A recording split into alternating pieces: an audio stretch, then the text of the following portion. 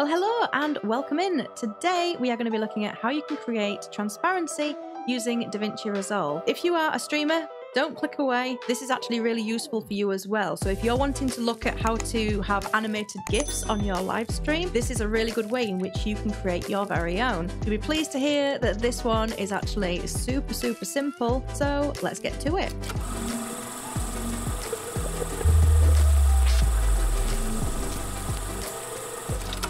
So we're straight into Davinci Resolve. If you're not familiar with this software, I have already done a full beginner's tutorial, so I will leave a link for that down in the description, so be sure to go check that out and then you can come back. But the first thing you're going to need to do is find an image that has either a green screen background or some kind of solid color that we can then make transparent. So it can be a black background, it could be a blue background, but green screen, as you know, is famous for being easy for us to be able to strip that out. So in the example today, we're going to be using a GIF that has a green screen background. And I'm going to show you how we can remove that to make it completely transparent so we can use it anywhere and on any of our future projects. If you're wondering where to find green screen images, all I would do is to literally search YouTube or Google and look for green screen, followed by the type of movie or image file that you're looking for. You can then use a software free tool such as 4K video downloader, which is the one that I use. I'll leave a link for it in the description, and that will allow you to then take that video and use it in your clips.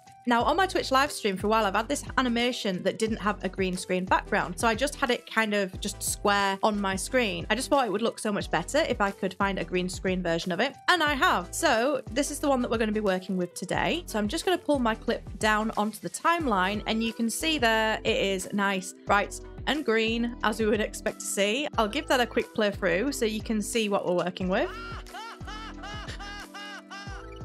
Terribly annoying, isn't it? But what we want to look at doing is we want to remove all of this green background. And it's actually a lot easier than you think it would be. But the first thing that we need to do is to convert this clip. We're going to come and right click on there, and we're going to choose the option that's right up at the top that says new compound clip. We don't have to worry about renaming it, just choose create. And now just making sure that we have selected the correct clip. We can see we have, because there is a red line around the outside. We're going to head over to the color tab down at the bottom, which is this one here. So we need to make sure that Davinci knows that what we're trying to achieve is transparency. So to do that, right click on the background up here, just where this kind of little node is, just right click anywhere there. And we need to choose this option here, which says add alpha output.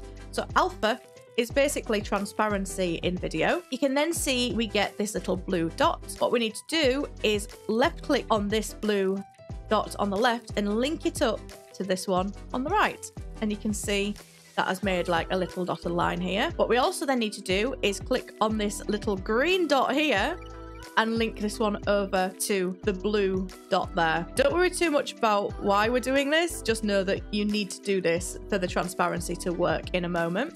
So at the moment, nothing has changed. So how do we make that background disappear? We need to come down to this area here, and you have a few options. You can actually do this a few ways, but I've found that the 3D one seems to work pretty well with green screen images. So we're going to choose 3D. The next thing you can see is this little area here that says selection range. So you do have some options here where this is choosing a selection. You can then subtract from that selection and go ahead and add to it once you've made an initial selection. For now, we're just going to leave this as it is here. And you'll see when we hover over, we get like a little picker thing with a plus on there. We just need to either click once, or what I would suggest you do is if there is a variation of green, for example, maybe if there's some shading, is to actually drag a line across a big area of the different variations there. What that's done immediately is it's got rid of everything except that green, which is the complete opposite of what we want. So to fix that, come back down here where we chose our selection range and choose the invert option, and that will flip it round. And that's great. That's pretty much done, except you can just see on the edges of the hair, we have a little bit of green showing, and that's really common. We do have this option here that says Despill. If we click that, that usually does a really good job of getting rid of any green tint that may come from particularly in a green or blue screen scenario. So you can see that's made the colour a lot more natural there and gotten rid of all of that green in one click. So if that doesn't quite give you the look that you were expecting, if you use that Despill and you've still got that kind of green edge happening, what you can do is let's just turn that off.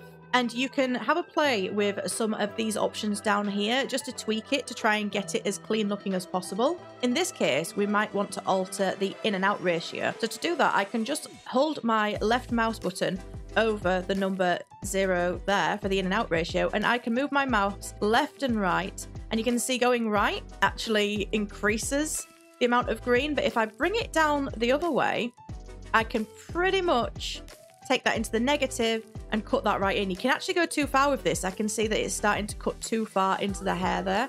So it is just a matter of finding a nice kind of balance in between wherever you're happy. There's a second page on here as well that's worth taking a quick look at, because some of the items in here, such as black clipping and white clipping, you may want to play with those, especially if you aren't using a green screen image, but you're using something against, say, a black background or a white background. Them ones are really useful for those scenarios. So in this case, I'm pretty happy with how that looks. If you do want to test it, you can come back to the edit tab. We can pull this video up. We can go to our generators, drag in a solid color, change the color there. Let's say that we want it to be red. And you can see now that that is applied against the red background there. If you do test it, just make sure you go ahead and either delete that background or disable it using the D key before you actually go and export. So the next thing we need to do is go to the deliver page so that we can export this. Now, it's really important that you get these export settings exactly right. So you need to make sure that the top is set to custom. We'll give it a name and go ahead and choose where you want that to be saved. And now come down a little bit further, and here we need to change this from single clip to individual clips. Even if you have multiple items on the timeline, make sure you choose individual clips. It needs to have this selected, otherwise we're not going to be able to choose the option to export as an alpha. Make sure that the format is set to QuickTime, that your codec is set to GoPro Cineform, and that the type is set to RGB 16-bit. And you'll see what that's done is just below, it's given us the option to export alpha. So make sure that that is ticked. If you want to change the resolution, you can go ahead and do that too. And that's pretty much all that you need to do. So we can now go and add that to the render queue. I'm going to go ahead and render that out. It shouldn't take too long at all. And then there's one final step for me, because I am planning to use this on my live stream, is I actually want to convert this from a movie file into a WebM file. So I have a script here that allows me to quickly convert that by giving it a double click, and we can see there I now have my WebM file. This is the file that I would actually use when I pop this image into my OBS. So now that's converted, I can go ahead and just play that, and just to check it all sounds okay. And that is it. A really, really quick and simple one today. And that is that. I'm really hoping that that was useful and maybe even a little bit easier than you first thought it would be. Fingers crossed. So if you'd like to see more and found any of this useful, go ahead, do all of those things that I love. Hit the like, comment, subscribe. You know what to do. And I will see you in the next one. My name is Becky and I'm loving this game.